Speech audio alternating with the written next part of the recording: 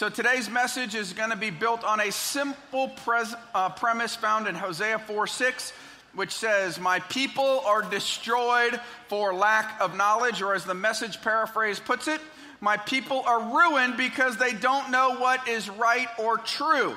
So today, my job as your pastor is to share with you what I believe to be spiritual, scriptural truth, and then I'm going to leave the results into God's hands, that when you hear the things that I'm about to share on the topic that we're going to talk about, it's between you and God. May He convict us, may He change us, may He mold us, may He make us where that is necessary. I'm going to speak to you about the topic of, should Christians celebrate Halloween?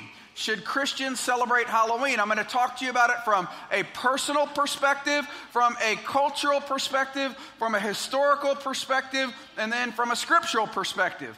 Now, personal experience says something, but it doesn't say a whole lot, right? How many of you ever been deceived by your own emotions? Anybody here?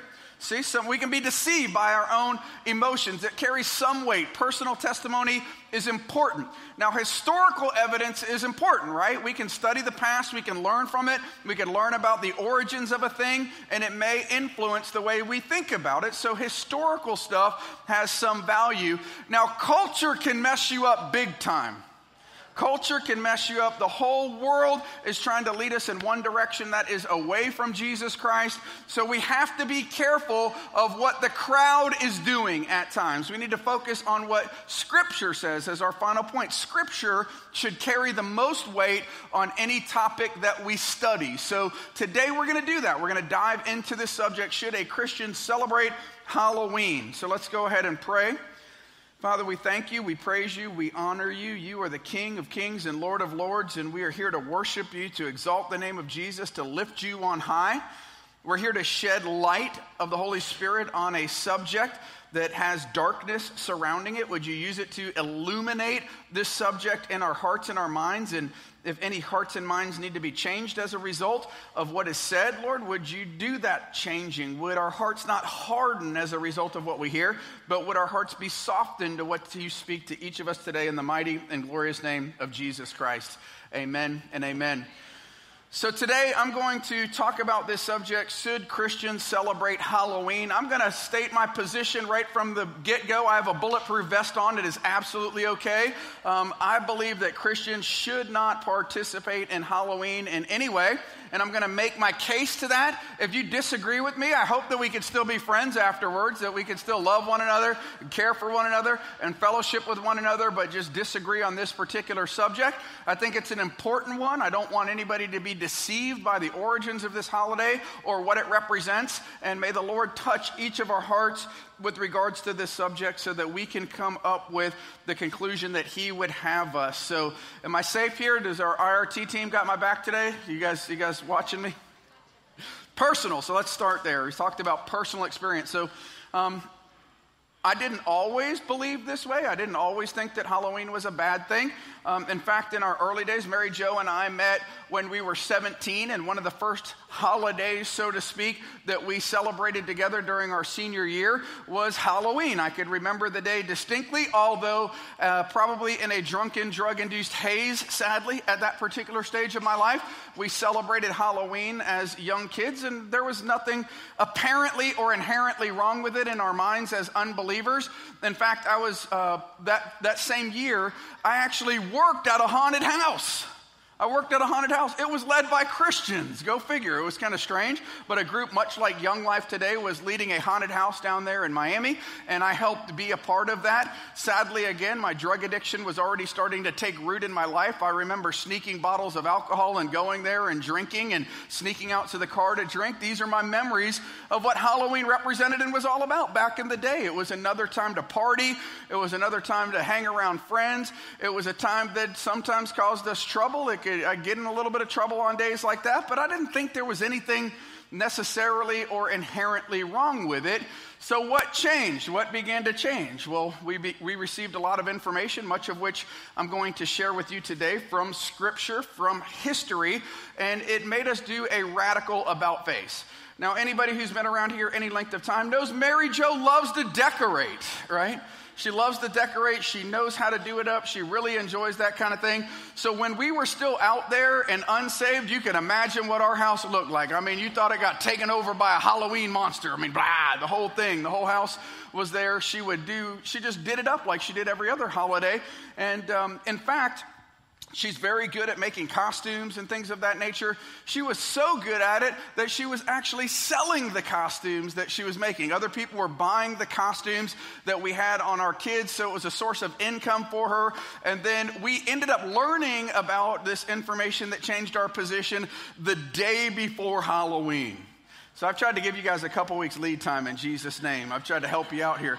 The day before. So we at that time had 2 children, I think, at that particular date. And Matthew was 4 or 5 years old at that time. So for Matthew, we had to go explain to a little 4 or 5-year-old why we're not celebrating Halloween. There was weeping and gnashing of teeth that particular evening, right? So Mary Jo goes through Halloween Eve and takes everything out of the house. I mean, anything related to Halloween, gone, garbage, just out of there. So we did a radical about face on this particular subject in our life. So I would begin even now to offer up some cautions via Scripture. You might begin to think, yeah, but when I do Halloween, it's all good stuff. I dress my child up as an angel, and maybe we thought that too. We're going to dress up. Somebody was an angel when they were a kid. I see that right there. Come on. You know, our first Matthew was dressed like a pumpkin, I think, for his first time that he was there, right? But here's the deceptive thing. Here's the danger in even perceiving it to be a good thing. 2 Corinthians 11:14. Something doesn't have to seem evil or just be evil because the devil's a deceiver and he's a liar. It says in verse 14, and no wonder, for even Satan disguises himself as an angel of light. So you can expound on this well beyond the subject of Halloween. The devil is a liar. The devil seeks to deceive. The devil seeks to sow seeds of destruction into our life. He doesn't need everybody to be an out there blatant Satan worshiper, right? I don't know any out there blatant Satan worshipers, do you? I've not met any. I met a few through my years, but I mean, they're not showing up in church, you know what I'm saying? But there's not a whole bunch of them. His job is not necessarily to have you out there be an outright blatant Satan worshiper. His job is to keep you this far from the truth. If he can keep you that far from the truth, he can keep you from ever knowing the truth and becoming a believer in Jesus Christ. Or if you are a believer, he can make you very ineffectual in your faith. He'll make you impotent. He'll make it where you can't perform in your faith in Jesus' name. So we had a young child and we did this radical about face. What happened in our hearts? Let's begin to look at the historical roots of Halloween. What is this holiday that we celebrate all about? It was started by the Celtic Druids from Western Europe and the Scottish-Irish area of Europe that we would call the Scotland or Ireland today. It was in that particular region. What were these people doing and what were they known for? The Druids were known for their occultic practices. They were known for their magic. They were known for their spells. But most importantly, they were known for their frequent and barbaric human sacrifices. This is what distinguished them as a people. This is what they were known for. When people talked about them, those are the people that sacrifice their children. Those are the people who kill other people and sacrifice human beings. This is what they're known for. And this was their high holiday. This was the day where, in effect, they worshiped Satan, but they called him Samhain, and they worshiped him that day. This is the high holy day of Satan. So on October 31st, it was celebrated by the Druids with many human sacrifices and a festival honoring their sun god, Samhain, the Lord of the dead. They believed that sinful souls who died during the year were in a place of torment and would be released only if Samhain was pleased with their sacrifices. So this holiday, so to speak, started out as a day to worship the devil through human sacrifice. Not a good start, right? Not a good start, right? So let's look at some of the objects and history surrounding that particular day and see if they line up with the Christian faith. Many of us celebrate Halloween or have by the use of jack-o'-lanterns, right? How many of you had a jack-o'-lantern? You're not willing to, at some point in your life, you had a jack-o'-lantern. Raise your hand right now, right? So some of you got it on your front porch right now. He's like, oh no, what is he going to say? So jack-o'-lanterns, seems innocuous, right? I mean, they even have stuff now where you could go carve it to look like Donald Trump. I mean, they got the little thing, you can put Donald Trump on your jack-o'-lantern. But what's the origins? What is the purpose behind them? And knowingly or unknowingly, if you participate in that, what are you actually reinforcing? What are you doing in your life? That cute little old jack-o'-lantern, right? They were first used by the Druids as part of their human sacrifices. After they killed their victims, they drained the fat from their body and filled the gourd or pumpkin with it and put a candle or wick inside. A sinister face was carved on the outside of the face of the pumpkin, and the wick was lit, burning the fat as fuel, fat lighter, right? This was done to appease their gods, the dark spirits, Satan. Think about that. Yet we as Christians, under normal circumstances, we wouldn't go grab something like that and put it out there on our porch knowing the origins of such a thing, right? Here's the analogy I would give you. So on Halloween, we'll do some really weird stuff. We'll go out there to Walmart and we'll buy like a serving set that'll go, it'll be a skull. That's the bowl that you put the stuff in. And you pour the Kool-Aid into the bowl, right? So you pour the Kool-Aid so you're drinking blood out of the skull. And then you go and you get skull-shaped glasses and you throw a party and everybody goes and you drink out of that stuff. And there's nothing wrong with it on Halloween, right? Now, if I brought that to your house in February, you'd think I'm straight crazy, would you not? You'd be like, what the heck is this guy doing? You'd think I'm nuts. Yet we violate our own conscience. We do weird stuff. We decorate our house and put all kinds of dead things out there. What do you think a little kid thinks when they walk up into the toy section of Walmart and the workers there dressed like a demon, so to speak, when they walk up? Did it put some thoughts in their mind like, what in the heck is this? Sadly, very early on, Christians attempted to appease the Druids rather than confront the issue. Pope Gregory III moved a church festival from October 31st to November 1st and called it All Hallows or All Saints' Day. Pope Gregory IV decreed that the day was to be a universal church observance. The term Halloween comes from All Hallows' Eve. So they compromised early on. Rather than standing in opposition to this culture that was clearly pagan and demonic in nature, they attempted to appease the inhabitants of that region when they went there. They allowed that aspect of the culture to remain. Rather than being transformed, they conformed to the image of the world that was going on in that day. And sadly, do we not do the same in so many areas of our life in Christianity today? There's a whole lot of things, not just Halloween, where we as Christians transform to the image of the world rather than transforming the world to what Christ has to say in Scripture. How far have we taken this very theory? Where do 90% of the pumpkins that are sold come from today? You buy them at churches, do you not, right? How insane is that? Knowing the origin of the day, knowing that these were objects of worship, doesn't the Scripture teach us that we shouldn't be messing with idols? We as Christians, our churches are going and selling the stuff that gets up carved up, that in effect is repeating that act of idolatry and worship unto Satan from back in the day. How crazy are we as believers in Jesus Christ, right? Think about that for a moment. This is how deep that rabbit trail goes in so many areas of our life. Our founding fathers actually knew this. It says that in America in the early days, they refused to permit the holiday to be observed because they knew it was a pagan holiday. Our forefathers actually rejected it. They knew that it was pagan. They said, this can't stand, this can't happen. We're not going to celebrate this holiday when they formed our nation. It was not widely celebrated into the United States until 1900. In the 1840s, there was a terrible potato famine in Ireland, which sent thousands of Catholic Irish to America. They brought Halloween with them. The modern custom of going door to door asking for food and candy goes back to the time of the Druids. They believed that sinful lost souls were released upon the earth by Samhain for one night on October 31st, while they awaited their judgment. They were thought to throng about the houses and living were greeted with banquet-laden tables. People greatly feared these spirits and thought that the spirits would harm and even kill them if the sacrifices they gave did not appease Samhain. They carved demonic faces into pumpkins or large turnips, placing a candle in them to keep the evil spirits away from their homes, as we shared a little bit earlier. Now, what's another thing they do? One of the big traditions of Halloween is costumes, right? Everybody gets decorated in costumes, sometimes evil costumes, sometimes very good angelic costumes. Do you know where that started? In the same day, because what they believed is that these demonic spirits were coming to kill them, so people attempted to disguise themselves with the hope that they wouldn't be seen or recognized by that particular demon. So if my daughter Molly is being really good and I know those demons are not coming to get her, I'm going to dress up like Molly on Halloween, right?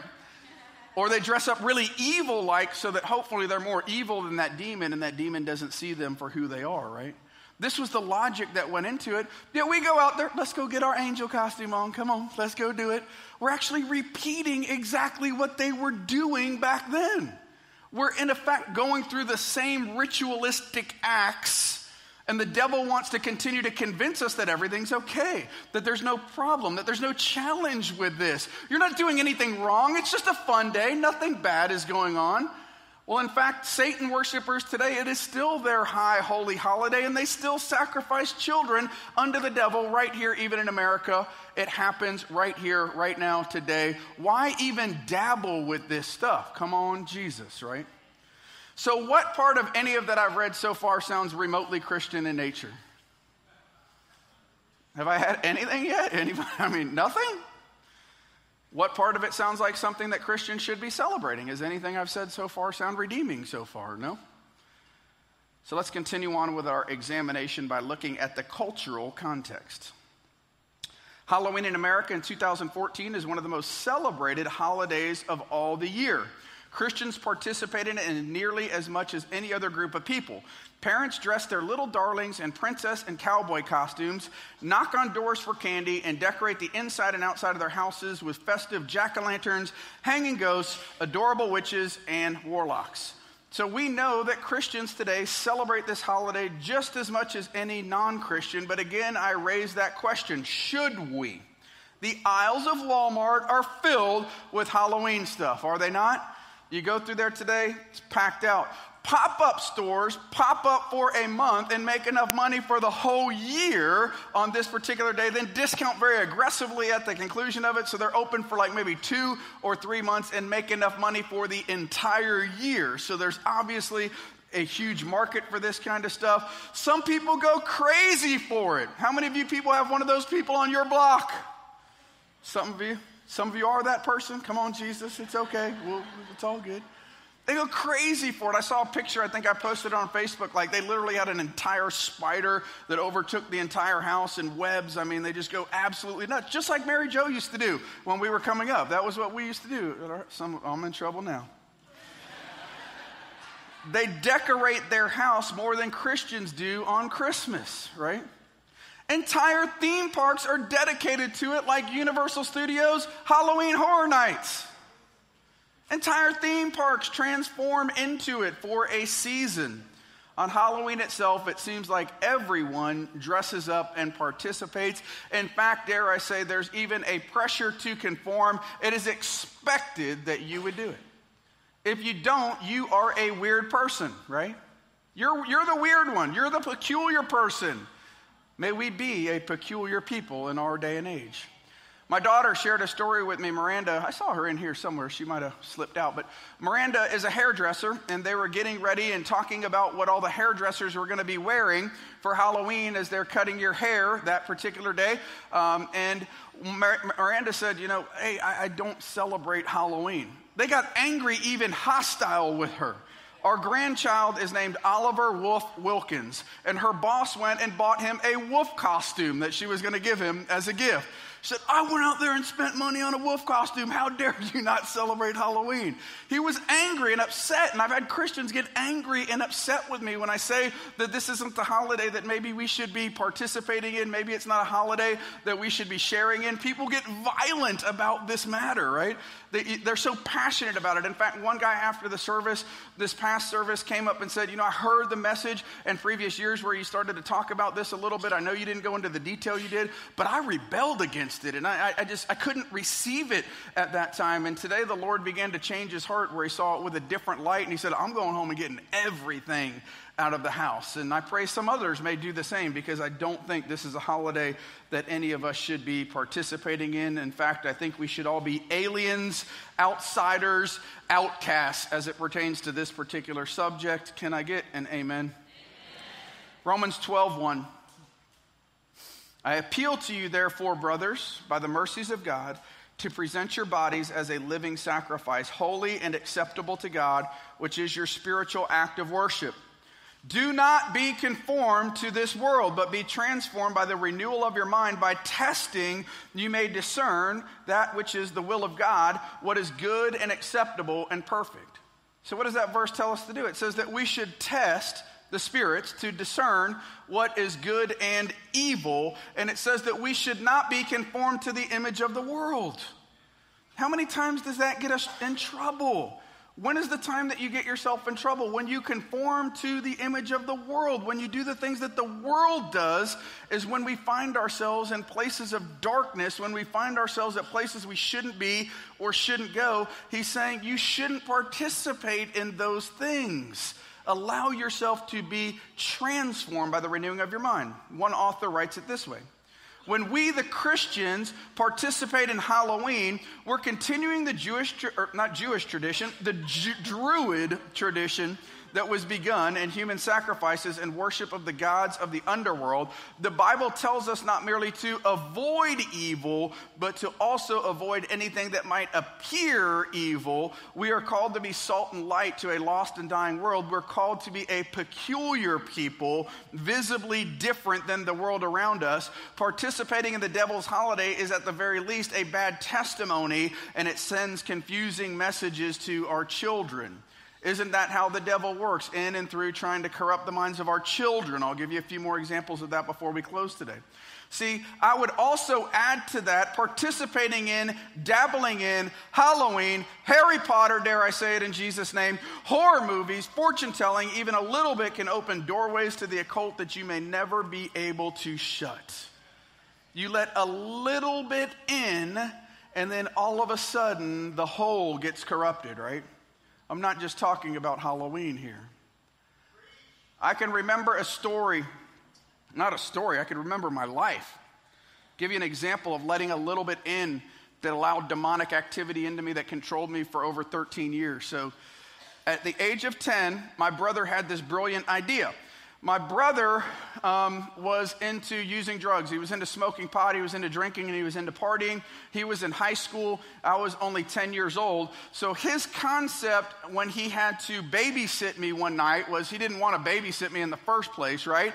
But he had to babysit me while my parents were out. So he wanted to party with his friends. So he had this brilliant idea that he would make me or force me to smoke pot so that he would use upon me. This is the words that he told me. He said, see, you're smoking pot because if you do, then you can't tell on me that I did, because that way I'm going to tell them that you smoke pot too and you got in trouble. So in the mind of a 10-year-old, I'm like, ooh, I'm going to get in trouble. I can't do this. But here's the more important part. I can still remember that very first hit at age 10. I remember it because very distinctly, I remember that demon coming into me where it felt like forks were going down the back of my throat and coming in to take possession of me. I remember it. It didn't take root until about 3 years later, teenagers who are still in this room today. You see, 3 years later at a Halloween, not at a Halloween party, but at a party, there was a girl named Louise Erskine who I really thought I loved at that time, as 13-year-olds do. And there were older people at the party, and everybody was smoking pot at the party. And I thought the way into her heart was to smoke pot out there with those people so that I could be in and that I could fit in. Now, one cool part of the story, Louise went on and is now a youth pastor. Come on, Jesus. She's been here a number of times with her kids. She's down in South Florida, and God redeemed her story too, which is just a beautiful thing. But that day, I went out there and I smoked pot that first time of my own volition, not of being forced to do it. And of my own volition, I partook it, and then that demon just activated in my heart. Every day for the next 13 years, until I was 26 years old, I had to be high on some substance. I had to be high on alcohol, pot, pills, cocaine, you name it. I had to be doing something or I didn't feel normal because that demon had taken possession of my heart. That demon of addiction got inside of me. So if you dabble even a little bit in any of these things of the occult and allow them into your life, you don't know what door you're opening. It could corrupt everything about your life and lead you down a 13-year or lifelong rabbit trail of which you can never recover. That brings me maybe to our sermon illustration for today.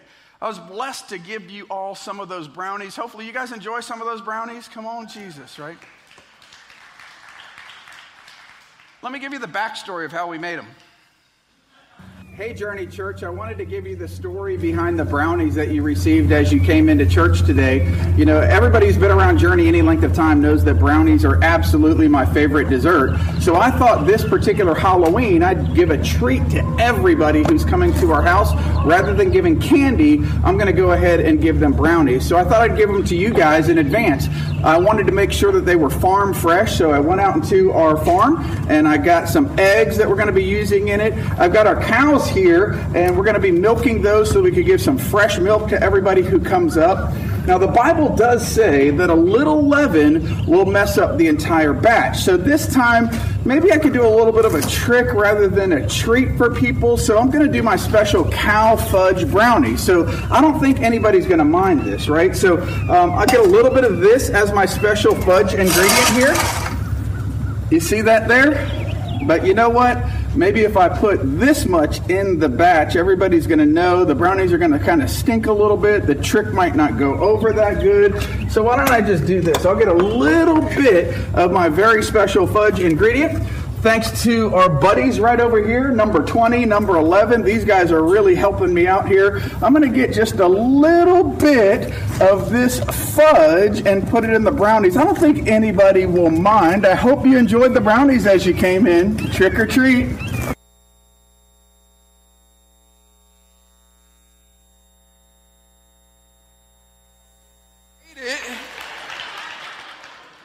Those are from Sam's. It's all good. Oh, no, he didn't, you know. You're safe. It's all good. But hopefully that illustration made the point, however poor the quality of the video ended up being. Hopefully you still got the point that you let a little bit in and it could really mess you up, right? It's not something that we should do. It's not something that we should allow into our life. We should be a set apart people. We should use this day as an opportunity to create conversation. So you don't need to answer people weird. Like if they say, are you participating in this day? You say, you know, no, as a believer in Jesus Christ, it's just not a day that I participate in. The origins of it, we're not Christian in nature. And you don't have to share it in some crazy way that freaks people out. But you will be peculiar. You will stand out as a person who doesn't participate in this day. And it might give you an opportunity to share the good news of the gospel with them, of why you believe what you believe, and use it as an evangelistic opportunity.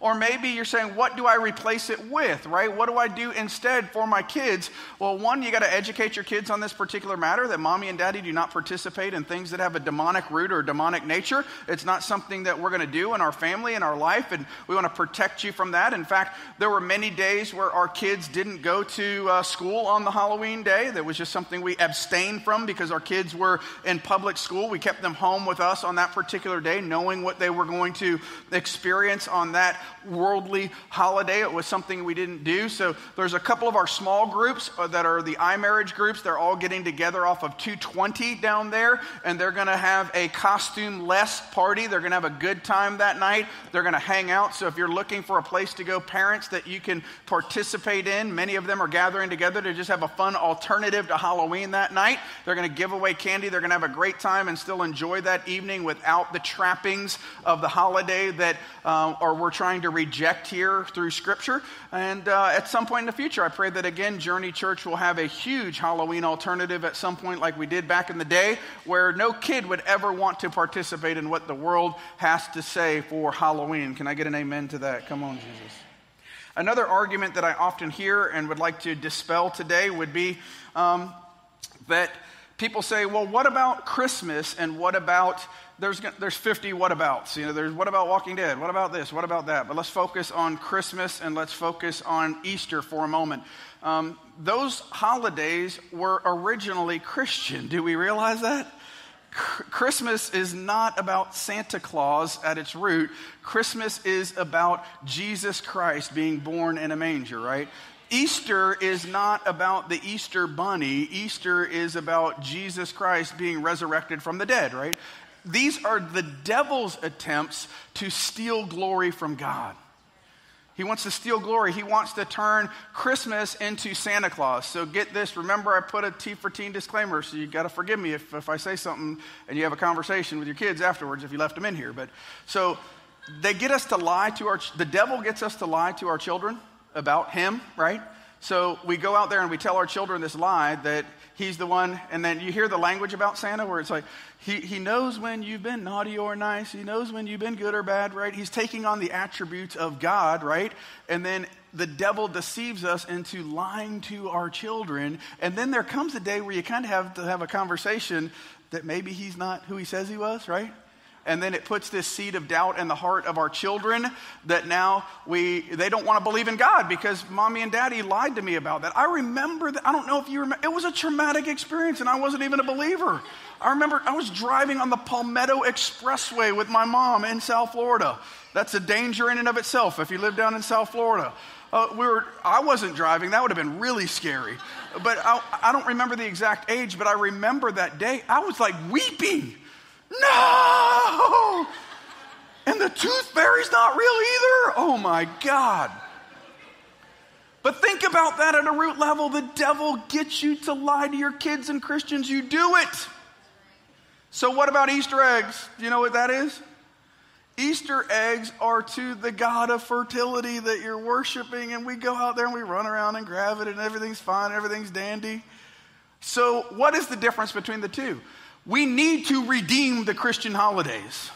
We need to remind people that it is not about Santa Claus, that it is not about the Easter bunny, that it is about Jesus Christ came and was born in a manger, lived a perfect life, died on a sinner's death on the cross, but rose again that we might have life. That's what those holidays are about. They are more than worth redeeming. A holiday that has no Christian nature whatsoever has no ability to redeem because it wasn't Christian in the first place. It was evil in the first place. As you're going to see through Scripture, the Bible says those kinds of things you destroy utterly and completely because if you don't, they will come back to bite you. You avoid them. You don't participate in them. There's nothing to redeem. You could go ahead and say, I'll wear all the good fun suits and everything's fun and dandy. That's exactly what the Druids did. They wore the nice stuff to disguise themselves from the evil spirits. It's not worth redeeming. Do you understand why I state the difference? Does that make sense to you today? It's an occult holiday, Satan's high holiday, and it remains so. Let me give you a quote. I read a great one. A lie doesn't become the truth, wrong doesn't become right, and evil doesn't become good just because it is accepted by the majority. Think about that again for a minute. Powerful thought. A lie does not become truth, wrong doesn't become right, and evil does not become good just because it is accepted by the majority. All right, let's get into our scriptural arguments. Deuteronomy 18:9. When you come into the land that your Lord God is giving you, you shall not learn to follow the abominable practices of these nations. There shall be found among you anyone who burns his son or daughter as an offering, anyone who practices divination or tells fortunes or interprets omens, or a sorcerer or a charmer or a medium or a necromancer or one who inquires of the dead, for whoever does these things is an abomination to the Lord. So he says, get them out, clear them out. What was the problem? The Jewish people didn't get them out, and then many of those practices ended up creeping back into their life and caused them a great deal of stress, ultimately so that in Isaiah, they found themselves at the same place where America's at today, where they were willing to sacrifice their children unto other gods. So where does that start? Culture tells us Sex sells. Have sex. Do whatever you want. Last service, all the youth were in one corner. Today, I got to look around because it applies to us adults too. Sex is bad out of the context of marriage, right? It might seem fun. It might be pleasurable. It might be enjoyable. But what is the fruit of one person having sex with another? Typically, what is the consummation of that? A child. Some of you have those back there in kids' church, right? So what happens when we take it out of God's will and God's context, right? So we commit the sin of worshiping the God of sex, and we end up having sex one to another, as was what happened with Mary Jo and I when we were 17, and we're doing things out of God's decency and order, and then we found ourselves at a place where at the age of 18, we were babies having babies, and it wasn't easy, right? But more often than not, sadly, the fruit of that is an abortion. So what happens is we commit one act of sexual intercourse outside of the context of marriage, and we end up sinning in that. And then to conceal our sin, we're willing to sacrifice our children on the altar of convenience to a God which is not the God of the universe, the God Molech. We don't call it that today, but we certainly do the exact same thing those pagans did, Christians and unchristians alike, do we not? Is there hope for someone who's committed abortion? Yes, thank you, Jesus. Hallelujah. Just as there's hope for any other sin, we're not elevating one sin above any other sin here in this place. There is hope and forgiveness that's found in Jesus. If you're struggling in that area of your life, talk to us. We'd love to help you. We'd love to tell you about how good God is, that he forgives, that he loves, that he sets free, that you can use that as a testimony to change other lives so that other people don't have to make that same decision. But he's saying when you let that little bit in, it's okay, we're just going to mess around as teenagers. There's eternal consequences that start to come out as a result that extend far beyond Halloween, if I'm being clear, right? Does everybody get what I'm saying here today? So embedded in our society are these concepts that we accept them as okay. We had a conversation in our house the other day. There's a show that seems all cute and wonderful on the surface. Our granddaughter loves it. Sophia the First. I've heard the jingle so many times. How many of you know who Sophia the First is?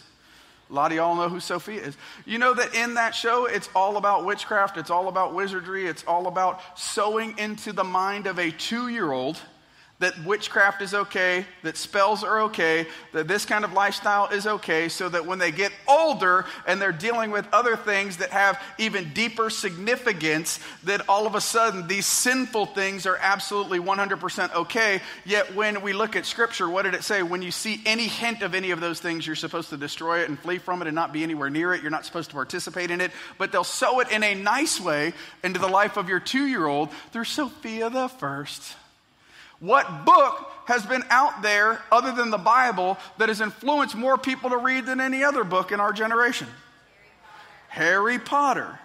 Oh, Harry Potter's not. I got almost in a fight with somebody up here about a year and a half ago when I said Harry Potter, you probably shouldn't participate in that. Here's why. Here's the strongholds that come up. These people were Christians. They love God, but they missed this particular point. They were actually running a Harry Potter club at their school, teaching people how to read because it got kids interested in reading, right?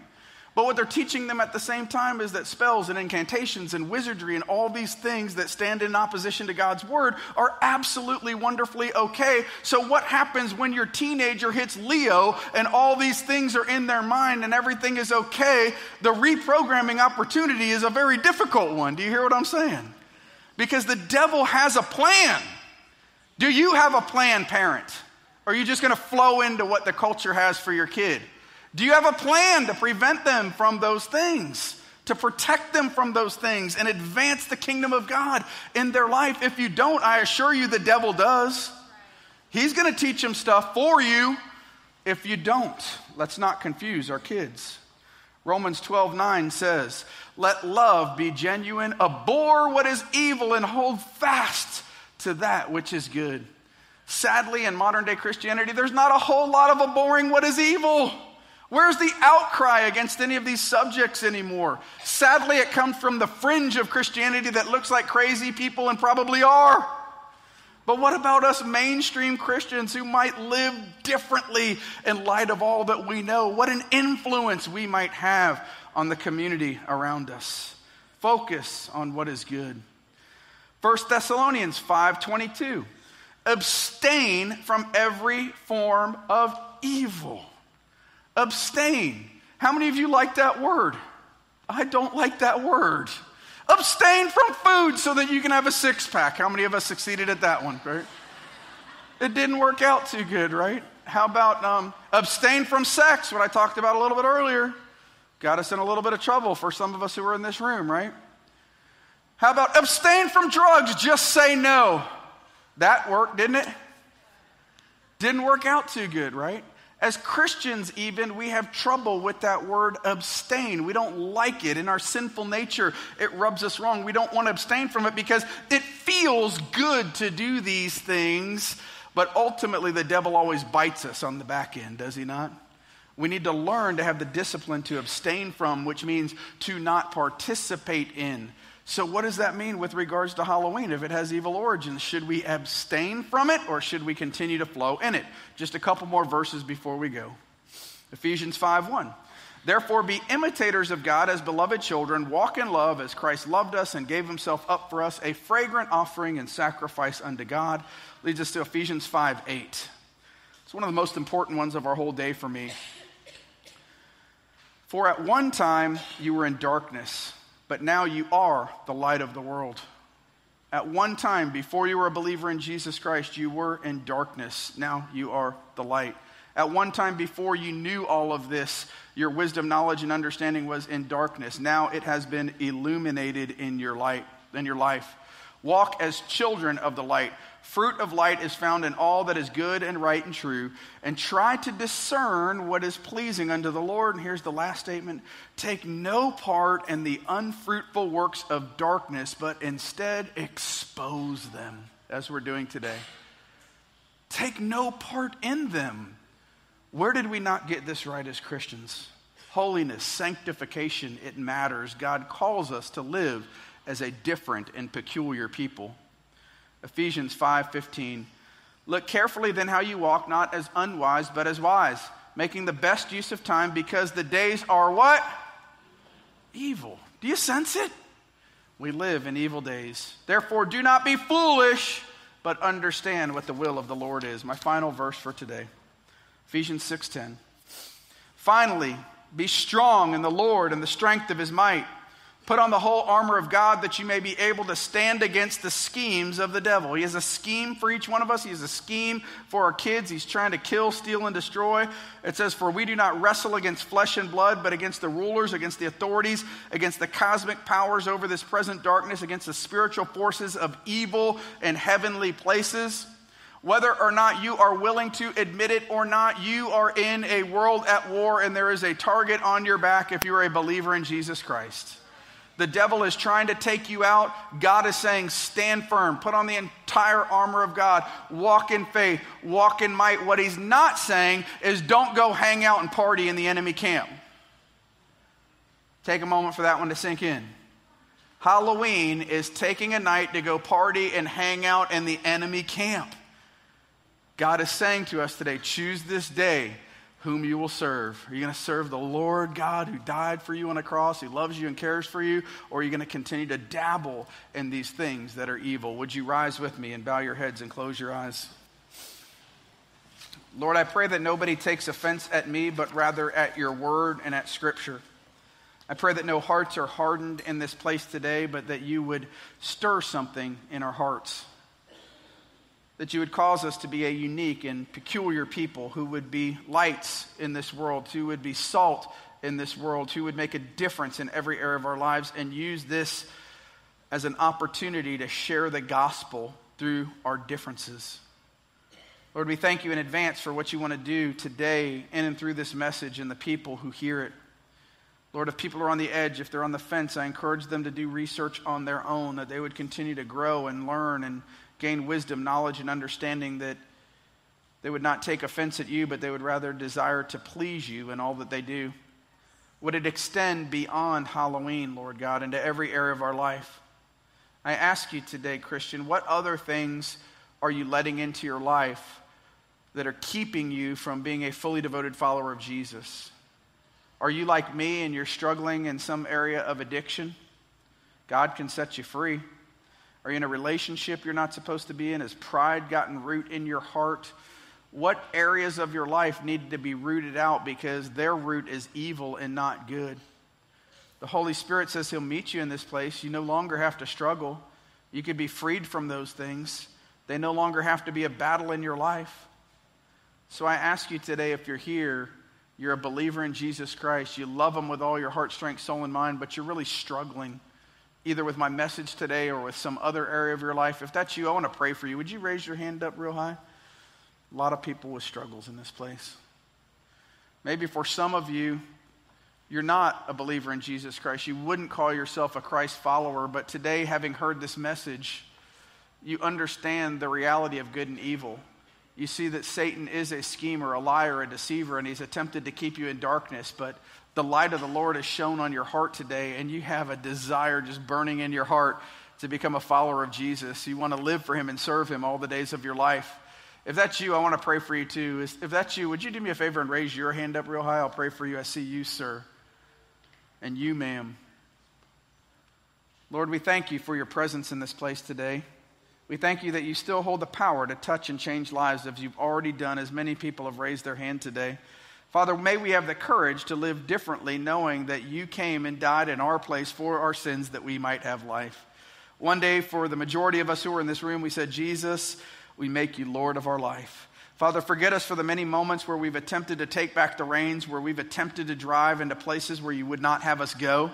Lord, we thank you that your blood brings forgiveness of all sins and remission of them, that we are welcomed into the family of God and the household of God, and by your stripes we are healed, that you give us the power to be changed, the power to transform, the power to overcome the spiritual forces of wickedness in heavenly places that are attempting to keep us down, giving us the power even to help us in our own decision making by renewing our mind.